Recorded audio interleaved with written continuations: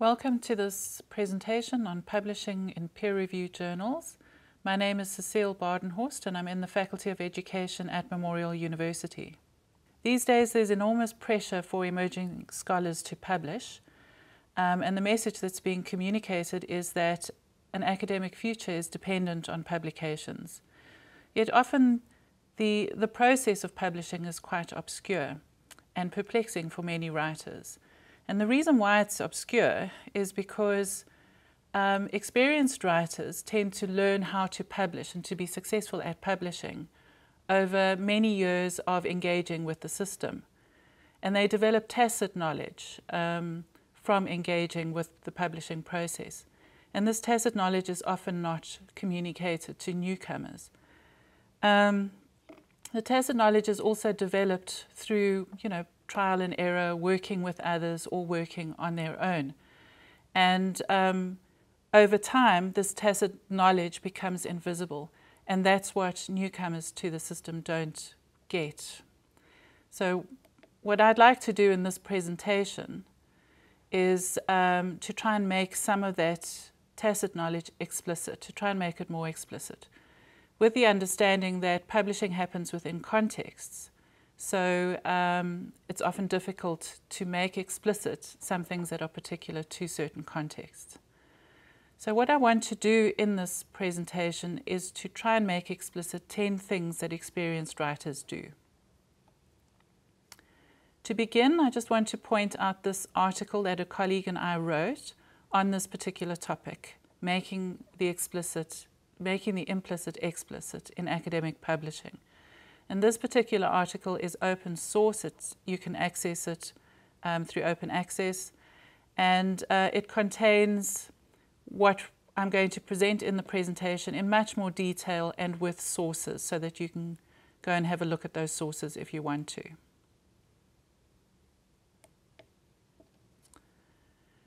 So before we begin on looking at the 10 things experienced writers do, I just want to mention a few things on writing in particular. In the article that I've just shown you, that my colleague and I published, we did a survey on the how to publish articles that appear in peer-reviewed journals. So if you do a search on how to publish in journal databases, you will see that there are many, many articles on how to publish. And a lot of these articles are found in science journals or medical science journals, engineering journals, but some in the social sciences as well. What we did was we grouped these papers, these how-to-publish papers, into 3 groups. And I want to just take you through it and explain the value and the problem with these how-to-publish articles. So the first group of articles focused on formatting. So they would basically take a writer through standard structures of formatting a peer-reviewed paper.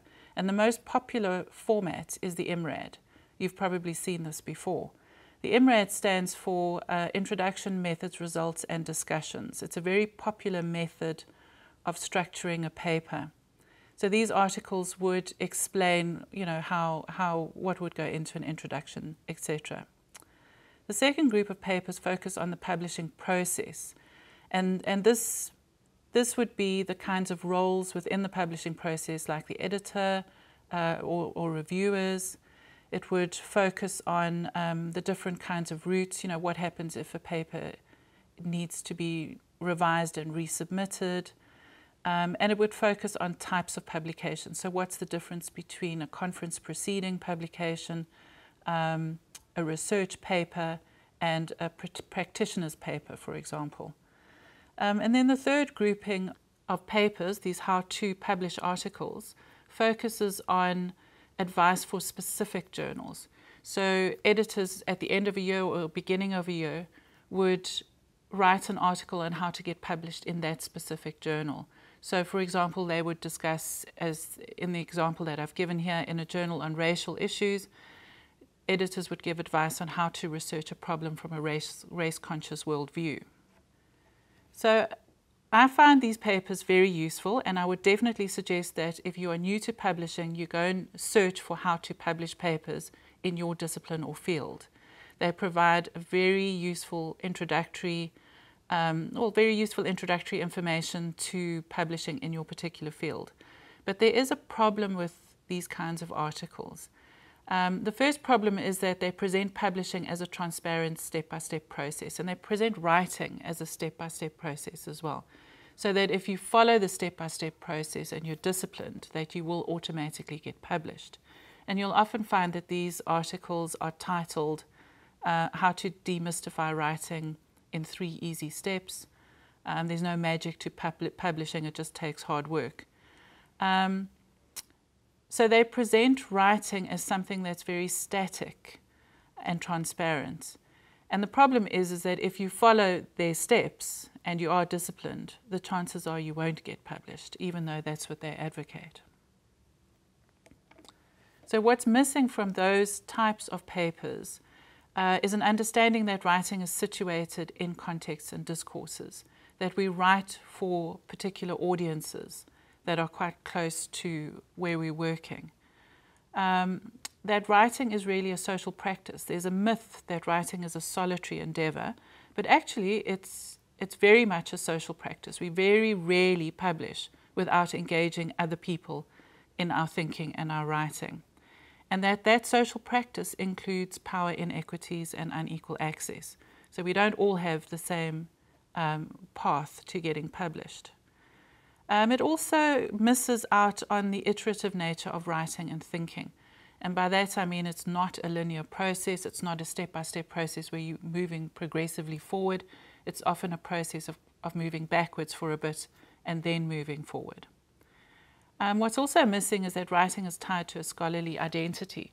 So the more confident you are as a scholar, the more you move on in your career, the more likely you are to develop a writing style that is much more confident, to engage in debates in more confident ways, I guess. So following the steps and being disciplined doesn't always lead to publication because of these other issues that aren't mentioned in these papers. There's another group of literature called, loosely called writing studies, which is an interdisciplinary base of research. And in this research, what these authors would argue is that writing is really not a straightforward path at all. Writing and publishing, it involves submitting, being rejected, resubmitting, possibly being rejected again, rewriting and resubmitting. That publishing is very rarely solitary, that there are always people along the way who either help you or who work with you to enable you to publish. So it's very difficult to get published on your own. You definitely need other people. This literature also, discusses the geopolitical inequities. And if any of you have tried to publish in Anglophone journals as someone who's writing in English as an additional language, you will definitely have experienced these geopolitical inequities. So what this body of literature acknowledges is that writing and publishing is much more complex than the how-to articles suggest. Okay, so now we're going to move on to making sense of publishing and trying to make explicit some of the things that experienced writers do. So I want to look at 10 things that experienced writers do. Number 1 is that experienced writers target journals. And what I mean by this is that experienced writers will actually target a paper to a journal. So they'll see a journal and they'll say, what paper can I write to fit this journal?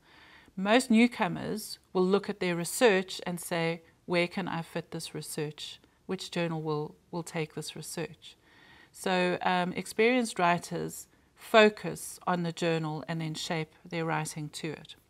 But even if you start with your research as the starting point, what experienced writers do is they will find 2 or 3 journals and target their paper for the top of that list. They'll write to the audience who reads that journal. And a very simplified example of this would be whether or not it's an international or a local domestic audience. So if you were writing for an international journal, what would you need to include that your international audience wouldn't know? So you might need to include more about the context, you might need to include more about the methods or the materials, because the broader audience wouldn't know what your local audience would know. So that's just a simple example of how you tailor a paper to an audience. Experienced writers also contribute to debates in a journal. And what I mean by that is that they will look at papers in a journal and cite them in their paper. So they are contributing to those debates deliberately. And then experienced writers analyze journals.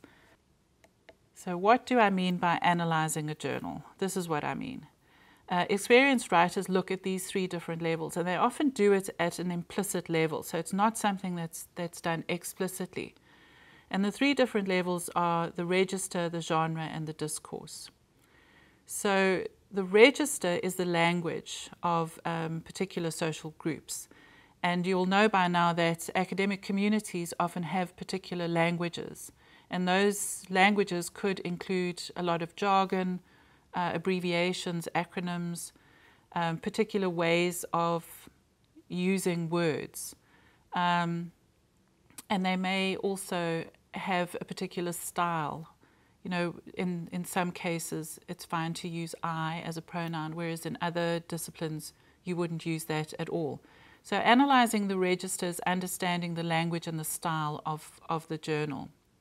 Then moving on to genre. Genre is very similar to format, although it contains much more than that. So a genre would be the IMRAD format.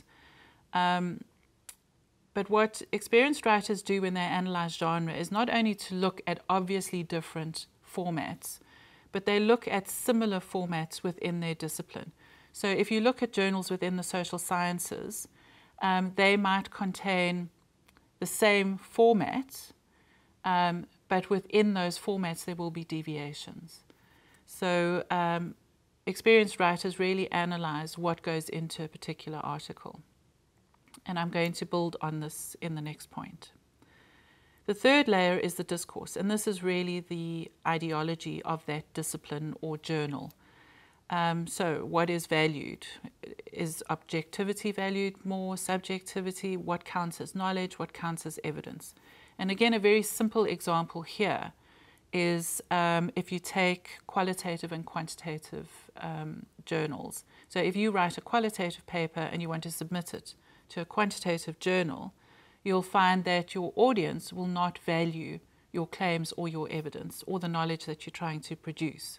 So that's what I mean by the discourse and the ideology of the discipline. So if we look at an example, and if we were analyzing these two discourses or disciplines, this is what it would look like.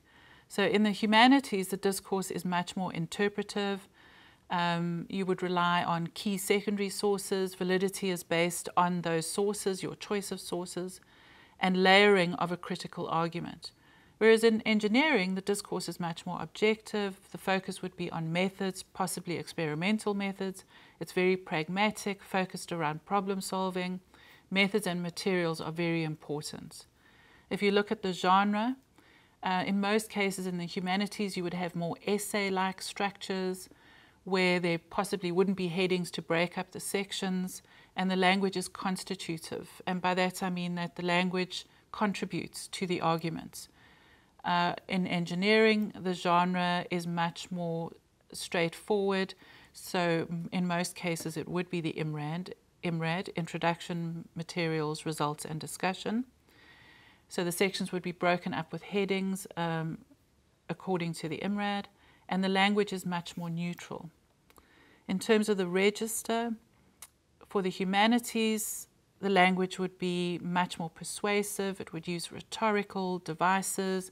It would be engaging in terms of trying to engage the audience. There might be the use of I. It would be much more active. The language would be creative and evocative. Whereas in engineering, language is much more formal, passive. There would not be the use of I, but possibly they would use we. And the whole idea would be to report on the research. So these are just two examples. Within engineering and within humanities, you could do the same kind of analysis and come up with different,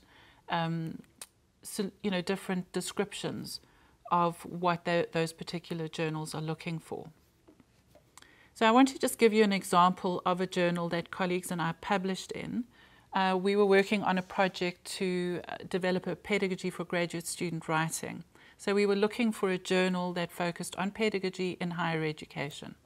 So Teaching in Higher Education is a journal that sounds like it would be a good place to publish in. So I want to read the first 2 paragraphs to show you how to analyze what this journal is looking for. Teaching in higher education has become an internationally recognized field, which is more than ever open to multiple forms of contestation. So even in that first sentence, you get 2 clues as to what this journal is looking for. The first one is internationally recognized field. So they're looking for international debates. The second one is contestation. So that highlights that they want papers that are critical and are willing to contest dominant ways of thinking. However, the intellectual challenge which teaching presents has been inadequately acknowledged and theorized in higher education. So there's another clue, theorized. What they want is theoretically based work. So if we look at the next paragraph, Teaching in Higher Education addresses this gap by publishing scholarly work that critically examines and interrogates the values and presuppositions underpinning teaching, introduces theoretical perspectives and insights drawn from different disciplinary and methodological frameworks, and considers how teaching and research can be brought into a closer relationship. So again, the critical is reinforced there, interrogates the values and presuppositions. So they don't want the norm, they want you to challenge the norm. Introduces theoretical perspectives, must be theoretically based. Insights drawn from different disciplinary and methodological frameworks. They're looking for interdisciplinary work and methodological frameworks that are perhaps new. And the last point, they want research-based papers. So they don't want papers on classroom experience. They don't want papers on practitioner best practice. They want research-based teaching papers. So that's just to give you an idea of how to begin analyzing a journal for a paper. So point number 2 builds on what we've covered so far, and it takes it a little bit deeper. So experienced writers analyze genre. So genre in the simplest sense is the format, but it's actually much more than the format. So what experienced writers do when they analyze genre is they really look at how articles are put together. So most research articles contain these components: an introduction, a literature review, a method section, a results section, discussion, and conclusion. So what I'm saying here is that most research papers will contain components will contain these components, but how those components play out will depend on the genre of that particular discipline or journal. So for example, in engineering, you are likely to find a section that is headed Introduction. You probably won't find a literature review. That's often put in the methods and materials section, but you will have results, discussions, and conclusions. In the humanities, you probably won't have these sections with headings like this, and the literature review might actually be the bulk of the paper, even though it wouldn't be called a literature review. The method section might only be 2 or 3 sentences. But the most important thing to think about is the weighting of these different sections. So I've put page numbers next to each section. The introduction is half a page, literature review 2 pages. And those numbers are completely arbitrary. It would depend on the particular journal that you are intending to target. But the most important thing to recognize is where the weighting lies. So you can see that the bulk of the weight for this paper lies in the results and the discussion. That's what you want to look at when you're analyzing the genre. You want to notice how the introduction is written, how long it is, how much weight it has. So I want to show you an example of analyzing genre to see how you target a particular journal in terms of the genre. So this is the paper that we got published in Teaching in Higher Education. And you'll see that it begins with an abstract and keywords. And the abstract is absolutely crucial because these days most people will make a decision whether or not to read your paper based on the abstract. I'm not going to go into the abstract in this presentation because I do have another video that focuses purely on the problem purpose statement and how you can develop that into an abstract. So you can have a look at that.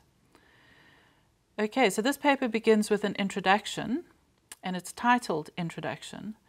And the introduction, although I told you earlier might be half a page, you can see here is a page and a half.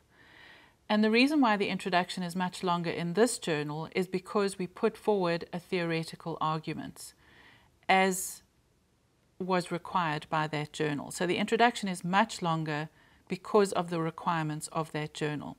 So that's what I mean by analyzing the genre of the journal. So the second section is the literature review, but we haven't called it literature review. We've given it a title that reflects the main theme of the literature review.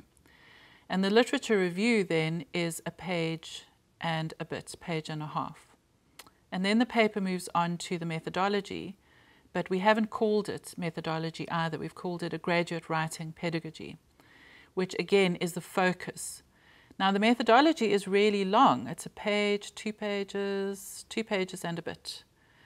And the reason why it's long is because we included some theoretical literature on the pedagogy as was in line with this particular journal. So in other journals you might not need such a long methodology section. And then we go on to the findings, which we haven't called findings. We've titled it the case study because the bulk of the paper was around this particular case study.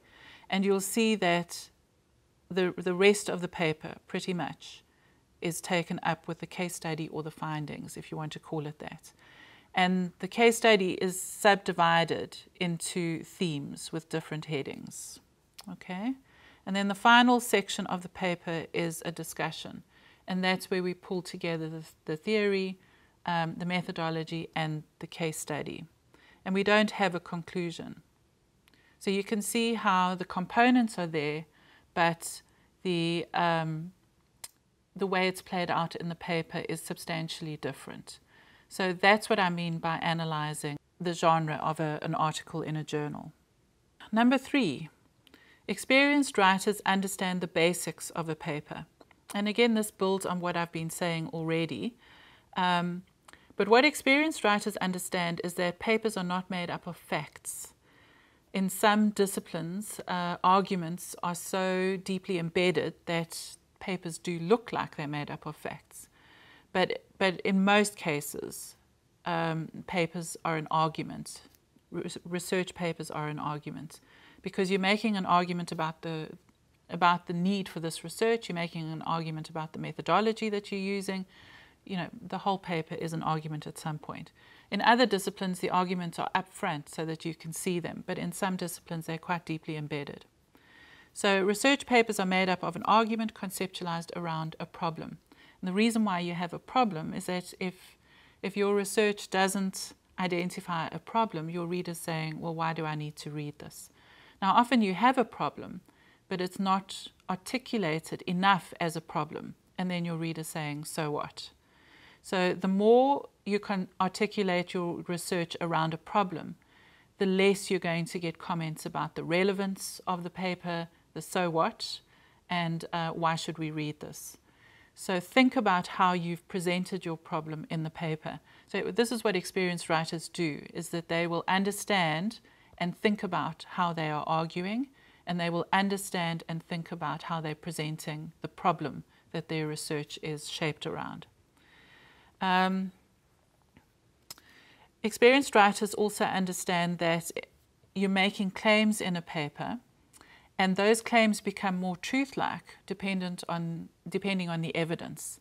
And the evidence is based on the audience. So if the audience accepts that evidence, if they are convinced by your evidence, then they will accept your claims as being more truth-like. If your evidence does not convince them, then it sounds more opinion-like. So again, a very simplistic argument here is qualitative, quantitative. That if you present a qualitative argument to a quantitative audience, they will not be convinced by your evidence. I do have another video, as I mentioned earlier, that is devoted entirely to developing the argument, the problem. So you can have a look at that if you're interested. So point number 4 is that experienced writers continually conceptualize. So even though you may have conceptualized your research at the beginning stage when you're first putting together the research project and collecting data, when it comes to a paper, what experienced writers do is they think about how they're going to shape that paper for a particular audience. So for each paper that they work on, they reconceptualize what they're doing. So what they look at is the framing. So what particular angle am I going to use to reach this audience or journal? So for example, in the Beyond Deficit paper that I used as an example here, we targeted that journal because we knew that they would appreciate the single case study. Other journals wouldn't accept that as being valid, but we knew this journal would. So we framed the whole paper around the single case study. So that's what I mean by framing, is that you're thinking about the journal and the audience, and then you're shaping the paper in relation to that. Experienced writers focus on the problem. They highlight the problem because they realize this is the reason to read or publish the paper. Experienced writers clearly articulate what the purpose of this paper is. So they will have somewhere in their introduction, the purpose of this paper is to, and that purpose might be different from the research project. It's the purpose for this paper. Experienced writers focus on the story they want to tell. So even if they're using the IMRAD format, they will focus on how they want to tell that story within that structure. So ordering within those different sections is important for them. And then experienced writers focus on a key message, an overall key message. So what is the one thing that I want readers to get from this paper that they will take away from after having read this paper? That's the end of this section. We've broken this presentation down into 3 sections, and in the next part I'll continue with what experienced writers do, and then in the third part we'll discuss the review process and what experienced writers do with the review process, and then I'll summarize across the 3 parts.